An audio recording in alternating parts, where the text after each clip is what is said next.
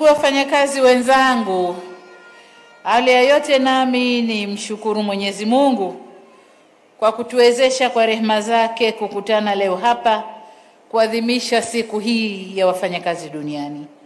Serikali inaungana na wafanyakazi wote katika siku hii maalumu ili kuunga mkono msingi wa kazi za staha iliyowekwa na Shirika la Kazi Duniani. Kipekee namshukuru sana ndugu Tumaini Nyamhokia, Rais wa Shirikisho la Vyama vya Wafanyakazi Tanzania, kwa niaba ya viongozi wote wa vyama vya wafanyakazi kwa kunipa heshima ya kuwa mgeni rasmi kwenye sherehe hizi za mwaka huu. Aidha, nataka nipongeze maandalizi mazuri sana ya shughuli zote za vyama vya wafanyakazi katika maadhimisho haya. Nimeambiwa wiki nzima hii kulikuwa na vuguvugu Morogoro. Kwa nataka niwapongeze sana vyama vyote 13 vya wafanyakazi, lakini pia pongezi za dhati kwa ndugu yetu Heri Mkunda kwa uratibu mzuri wa shughuli hizi. Vile vile shukrani za dhati ni kwa mkuu wa mkoa wa Morogoro Fatma Mwaswa na uongozi wote wa mkoa, kamati ya ulinzi na usalama mkoa na wote walioshirikiana nao katika kutayarisha kuandaa sherehe hizi. Lakini ni shukuru kipekee waheshimiwa Profesa Joyce Ndalichako na Jenista Mhagama na wizara yao kwa kazi nzuri walioifanya. Napenda vile vile niongeze sauti yangu kwa shukuru wadhamini CRDB, mfuko wa fidia kwa wafanyakazi WFC na mifuko ya NSSF na PSSSF kwa kuchangia katika kufanikisha shughuli hii. Pamoja nao na vishukuru vikundi vyote vilivyotupatia burudani, Dula Makabila, kwaya ya utumishi na vikundi vyote, kwaya zote ambazo zimeongeza shamra hapa katika maadhimisho haya. Lakini kwenye hili nishukuru pia zile sauti nyororo kutoka Zanzibar zilizosoma utenzi mwanana. Ndugu wafanyakazi, sisi ni viumbe wa Mwenyezi Mungu na kituhitaji hatuwezi kuzuia amri yake. Nitumie fursa hii kutoa salamu za pole kwa vyama vyote vya wafanyakazi, waajiri na wote walioondokewa na wenzetu tangu sherehe za Mei Mosi mwaka jana zilizokuwa jijini Dodoma. Mwenyezi Mungu azipumzishe roho zao pahala pema peponi. Amen. Ndugu wafanyakazi, siku ya leo ni siku ya kutambua na kufurahia mchango wetu wafanyakazi kwenye uchumi na ustawi wa taifa letu. Ni siku ya kuonesha heshima na kutoa shukrani kwa wafanyakazi kwa kazi kubwa wanayoifanya ndani ya taifa. Kujitoa kwetu wafanyakazi kwa bidii kusaidiana kujenga taifa linalojitambua. Na kila taifa linavyokuwa kuna nguvu za wafanyakazi kwa kiasi kikubwa. Kwa wafanyakazi lazima tujipongeze. Umadhubuti na ustawi wa taifa hili ni kwa sababu sisi wafanyakazi tunafanya kazi kubwa kujenga taifa hili. Wanafalsafa walisema kila nguvu inayoinua utu wa mtu ni heshima kwa taifa, na umuhimu wake lazima uchukuliwe kwa uzito mkubwa. Kwa hiyo nguvu zetu wafanyakazi tulizoingia kwenye kujenga taifa hili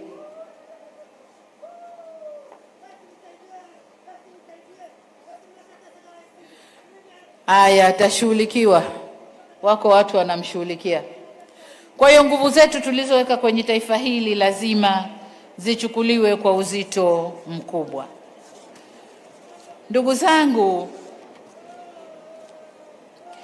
sherehe za mwaka huu zinaadhimishwa chini ya kauli mbiu isemayo mishahara bora na ajira za staha ni nguzo kwa maendeleo ya wafanyakazi na wakati ni sasa.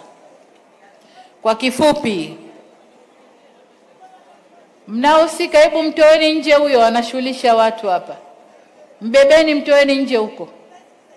Mtamsikiliza huko nje. Watu wote wanamshughulikia yeye.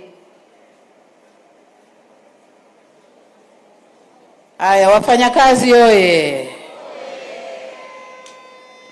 Nilikuwa nasema sherehe za mwaka huu zinaadhimishwa chini ya kauli mbiu isemayo mishahara bora na ajira za staha ni nguzo kwa maendeleo ya wafanyakazi na wakati ni sasa.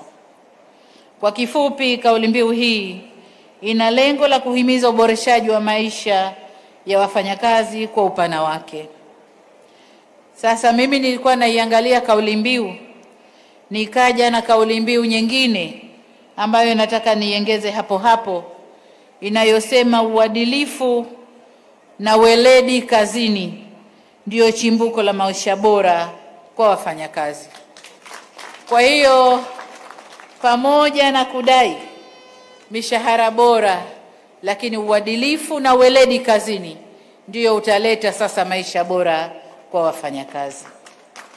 Sasa kwa mnasaba wa kauli mbiu hizi, serikali itaendelea, nataka niwathibitishie kwamba serikali itaendelea kuboresha maslahi na mazingira ya kazi serikalini na katika sekta binafsi ili kupatikane ajira zenye usalama na ajira za staha kwa wote. Sasa kabla kuendelea kueleza tutakavyofanyia kazi yale yote yaliyosemwa hapa pamoja na kauli mbiu hizi, tuangalie kidogo tulioyaazimia mwaka jana katika sherehe kama hizi, na kwa bahati nzuri Katibu Mkuu na Rais wa TUKTA wote walishasema vizuri. Nataka niwaambie kwamba siku chache zilizopita nilikuwa na kikao na vyama vyote vya wafanyakazi pale Ikulu kusikiliza wanayokuja nayo mwaka huu, lakini na kuangalia utekelezaji wa mwaka uliopita. Ninashukuru kwamba nilipokea shukrani na pongezi nyingi kutoka kwenu.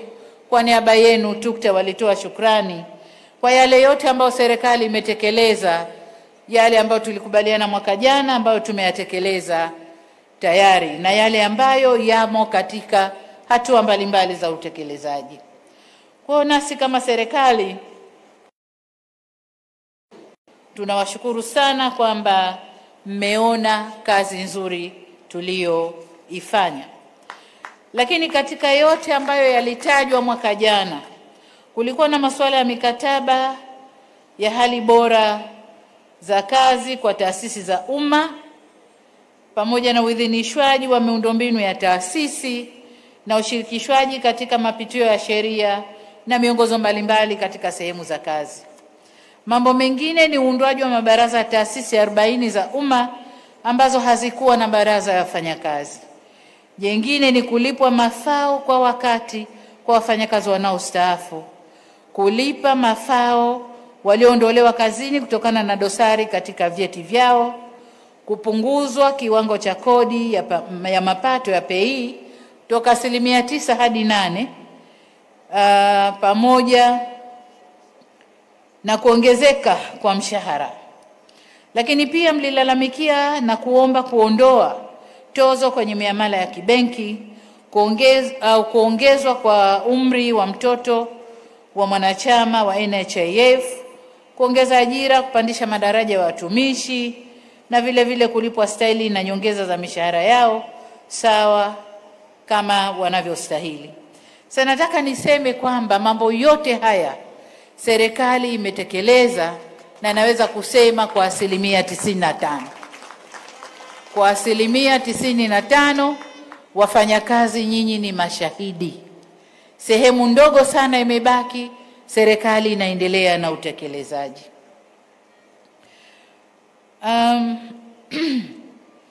Pia nataka niwapongeze sana katika kutekeleza yale tuliyokubaliana.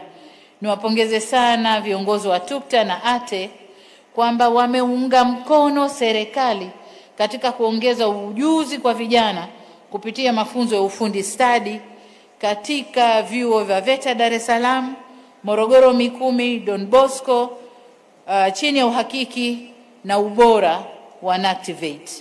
Juhudi hizi zote zimefanywa na TUKTA kwa kushirikiana na vyama vya wafanyakazi na hapa naambiwa wanafunzi 270 walifadhiliwa. Hongereni sana tukta na ate. Na hivi ndivyo inavyotakiwa. Serikali inafanya, vyama vya wafanyakazi vinafanya, tunasonga mbele. Aidha, pongezi nyingi kwa wafanyakazi wa sekta za umma na sekta binafsi kwa mchango wao mkubwa katika huduma za uzalishaji ambao wanachangia ukuaji wa uchumi wa nchi yetu. Nadhani hivi karibuni wote mmesoma maelezo ya Benki ya Dunia na Shirika la Fedha Duniani kupongeza Tanzania kwa kukua kwa uchumi wetu, lakini pia kuwa na mipango mizuri ya sera za fedha na sera zetu za matumizi. Tulipongezwa sana, na hapa kuna mkono mkubwa sana wa wafanyakazi. Kwa hiyo nawapongeza sana wafanyakazi. Wataalamu wa masuala ya kazi na mahusiano kazini wameendelea kusisitiza kuwa ili nchi iendelee inahitaji nguvu kazi yenye weledi na moyo wa kujituma. Hivyo wafanyakazi tunawathamini sana na tunawapongeza. Tuendelee kujituma, taifa letu lizidi kukua. Ndugu wafanyakazi, naelewa kwa utekelezaji wa hayo sio mwisho wa changamoto na kwamba yapo mengi ya kufanyiwa kazi.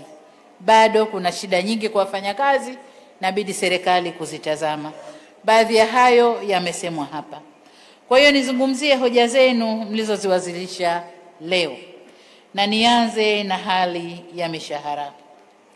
Kama mlivyosema wenyewe kwamba mwaka jana tulipandisha kwa 23%, ambayo si kila mtu kafaidika na 23%. Lengo ilikuwa ni kuwainua wenzetu wa kima cha chini wainuke na wengine watapanda kwa jinsi zile asilimia zinavyopanda. Lakini kuna wale ambao hawakuguswa kabisa, nikiwemo mimi mwenyewe. Mfanyakazi namba 1, ile 23% haikunigusa kabisa. Lakini kwa upande wa pili tulipandisha posho za wafanyakazi. Na waliofaidika kwenye hili ni wafanyakazi wenye mishahara mikubwa ambao hawakufaidika na 23%. Natambua baadhi ya taasisi hawakuweza kulipa kwa sababu tulipotoa upandishaji wa maposho tayari bajeti zilishapita. Bajeti ya serikali ilishapita, na kwa maana hiyo mavuno yatakuja mwaka huu. Mwaka huu kuna mavuno makubwa ya upandishaji wa viwango vya posho vitapatikana. Kwa hiyo hili la mishahara kwa mwaka huu, mbali na upandishaji wa maposho niliyoyasema, tumejiandaa pia kupandisha madaraja. Kutaendelea, vyeo vitaendelea kupandishwa, recategorization itaendelea kufanywa. Yale madaraja ya mserereko ambao hawakupata mwaka uliopita, mserereko huko mwaka huu.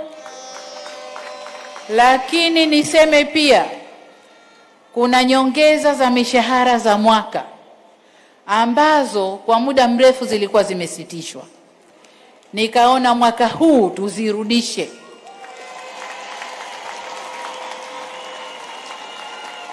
Kwa hiyo wafanyakazi wote mwaka huu, bali ya niliyoyasema, kupanda madaraja, recategorization na mambo mengine, lakini kuna nyongeza za mishahara za kila mwaka. Na tunaanza mwaka huu na tutakwenda kila mwaka kama ilivyokuwa hapo zamani. Kwa maana hiyo, na nashukuru sana tukta mara hii wamenielewa na hawakuja na ule mdomo mkali unaotoa moto kama ile alama ya ajibu. Mara hii wamekuwa wapole. Wamesema, mama, baada ulioyafanya kwa kweli uchumi wetu hauwezi tena. Kwa ndugu zangu wafanyakazi, kile watu walichozoea tukiseme hapa ili wapandishe bei madukani, mara hii hakuna. Tunakwenda kufanya mambo pole, kupandishana jinsi tulivyosema, wasione tumeongezeana kitu gani, ili mwenendo wetu wa bei uwe salama. Kwa hiyo mambo mazuri yapo, ila hatutayatangaza hapa. Lakini wafanyakazi, mambo ni moto, mambo ni fire. Mambo ni mazuri sana.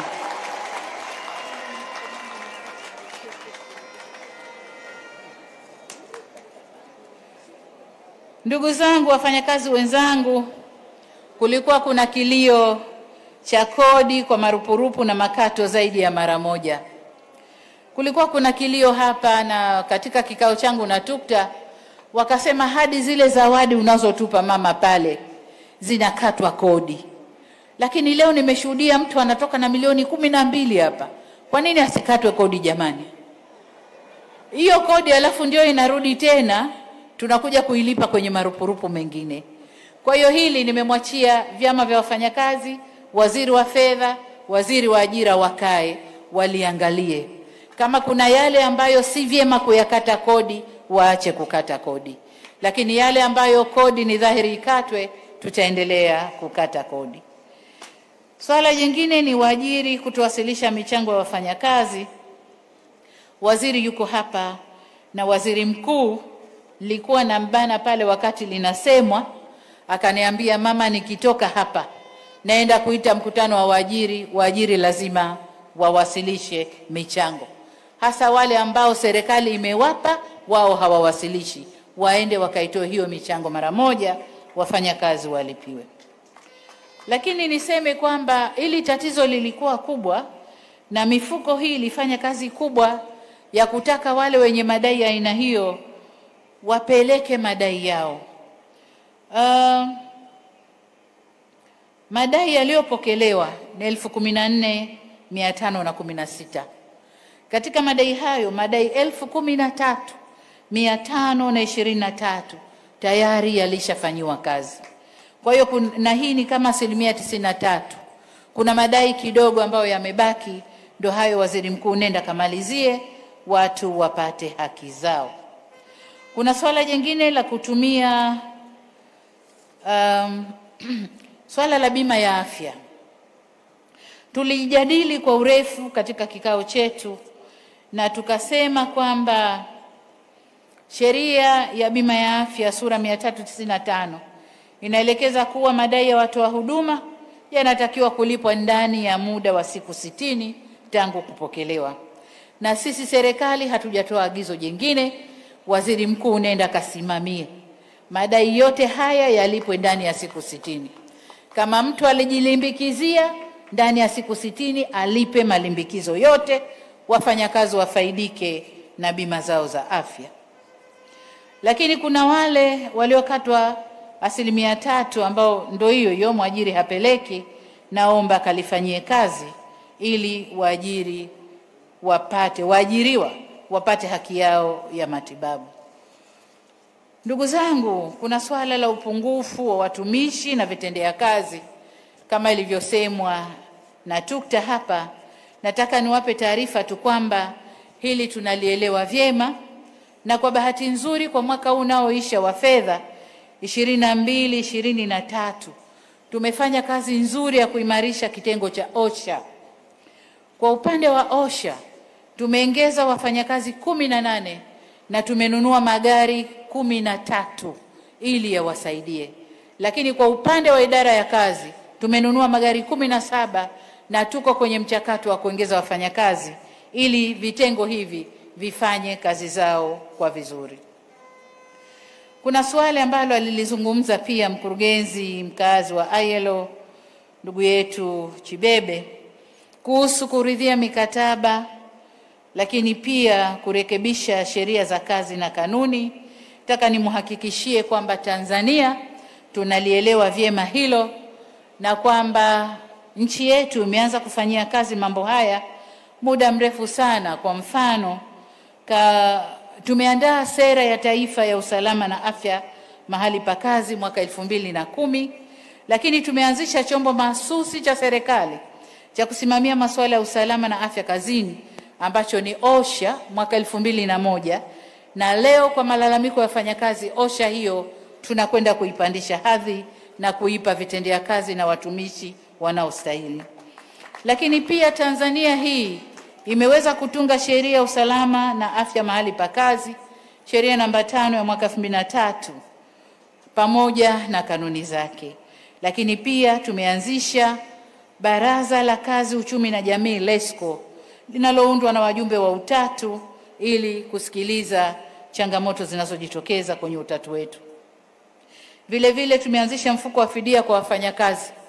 Yote hiyo ni kuendana na masharti ya mikataba ya kazi inavyotutaka tufanye, na mfuko huu uko imara na unafanya vizuri. Lakini pia tumeunda kamati za usalama na afya kwenye maeneo ya kazi zinazojumuisha waajiri na wafanyakazi ili kulinda haki za wafanyakazi wanapopata athari. Hivyo nchi yetu ilikwishaona umuhimu wa masuala ya kumlinda mfanyakazi sanjari na uwekezaji unaofanyika nchini.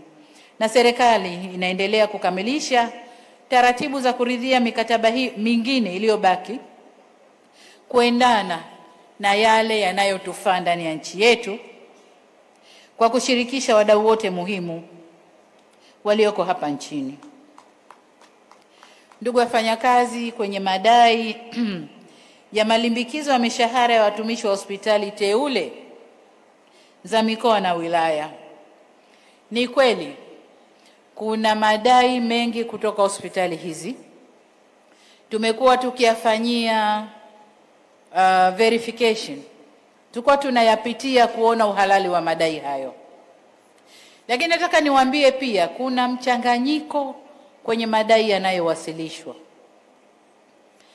Watu ambao serikali tulisema tutalipa mishahara yao, tutalipa maslahi yao, ni watu wanaoshughulika kwenye sekta, wale wanaofanya kazi za kidaktari, kazi za matibabu. Sasa katika madai yale kuna wapiga chapa, kuna madereva, kuna maafisa utumishi, kuna hao. Sasa serikali tunakwenda na uchambuzi wa madai yaliyopo.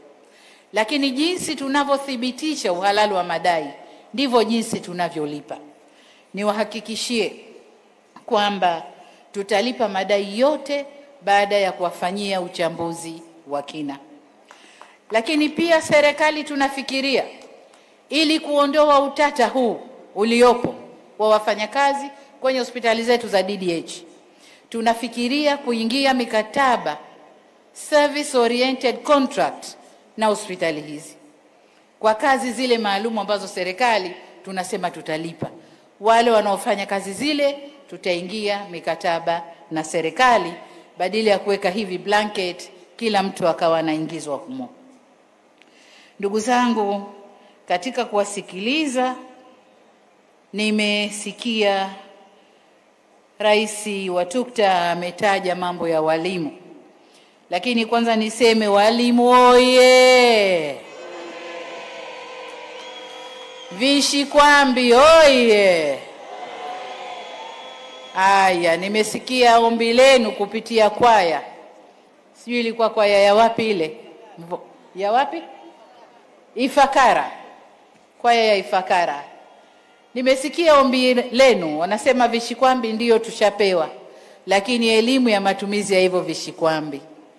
Sasa nimwagize Waziri wa Elimu na Waziri Mkuu usimamia hili, kufufua vile vituo. Najua huko nyuma tulikuwa na mpango wa e-education, na kwenye e-education ilikuwa tuanze na walimu, lakini walimu walioko vyuoni na wengine tuanze nao ili nao wakasomeshe wanafunzi. Lakini mpango ule ukasita. Sasa nataka nielekeze kwenye bajeti ijayo tufufue vituo vile ili e-education iendeshwe, walimu wapate elimu ya vishikwambi vyao na waweze kuvitumia ipasavyo na waweze wakafundishe wanafunzi. Lakini na vishikwambi navyo kama havijatosha, najua serikali inazungumza na mashirika kadhaa tupate vya kutosha ili tuendelee kutoa kila mwalimu mmoja awe na kishikwambi chake. Swala la teaching allowance tumelichukua. Unajua walimu ni jeshi kubwa ndani ya nchi hii. Walimu na sekta ya afya ni jeshi kubwa. Kwa hiyo allowance za walimu hata zikiwa ndogo, ukiziweka kwa pamoja ni mzigo mkubwa kwa serikali. Naongeza uzito mkubwa kwenye kapu la serikali. Lakini tumelichukua, tutakwenda kuliangalia uwezo wa nchi, halafu tuone tutafanya nini kwenye hili. Kwa hiyo tumelibeba. Ndugu zangu, kwa mara nyingine napenda kushukuru uongozi wa Tukta. viongozi wa mkoa wa Morogoro, mawaziri na wizara husika na wafanyakazi na wananchi wote mlioshiriki katika maandalizi na kuhudhuria kilele cha siku ya wafanyakazi Mei Mosi. Katika maandamano yaliyopita hapa, nilikuwa naona rangi ya kijani na manjano, nikaona rangi kijani na nyeusi, lakini nikaambiwa katibu mkuu yuko nyuma hapo. Na kushukuru katibu mkuu kwa kutuongezea shamra katika hili. Ndugu zangu wafanyakazi wenzangu, leo tunatambua nguvu ya mshikamano na mafanikio ya mshikamano. Kuwa na vyama 13 ndani ya nchi yetu na vyote vikawa na mshikamano, wakafika siku kama hii wakasema hoja zao, ni jambo la kupewa nguvu sana. Serikali tunawapa nguvu vyama vya wafanyakazi. Ni kupitia mshikamano huu ndiyo maslahi ya wafanyakazi yanapatikana. Hivyo basi niwatake muwe na mshikamano zaidi na wa dhati ili kuongeza nguvu katika majadiliano na kuhakikisha wafanyakazi wanapata maslahi wanayostahili. Wanafanya kazi pahali panapostahiki na ndo zile ajira za staha, lakini pia wanaishi inavyostahili. Ni kupitia mshikamano huu ndio haya yote yanaweza yakapatikana. Kwa upande wetu serikali, tutajitahidi kuwekeza na kuvutia uwekezaji nchini, kujenga uchumi ili tutengeneze nafasi zaidi za kazi, lakini tujenge uchumi ili yale maslahi yanayodaiwa na wafanyakazi yaweze kupatikana. Ni kupitia kufanya kazi kwa bidii, kuvutia uwekezaji mwingi, kuajiri sana, ndio tunaweza kukusanya na tukaweza kulipa maslahi yanayodaiwa na wafanyakazi. Mwisho kabisa, ninawasihi kuendelea kufanya kazi kama nilivyosema kwa bidii na uadilifu kwa lengo la kukuza uchumi wa nchi yetu na maendeleo ya taifa letu. Solidarity, mshikamano, Jamhuri ya Muungano wa Tanzania. Mungu aibariki Afrika, ibariki nchi yetu Tanzania na abariki watu wetu wa Tanzania. Asanteni sana.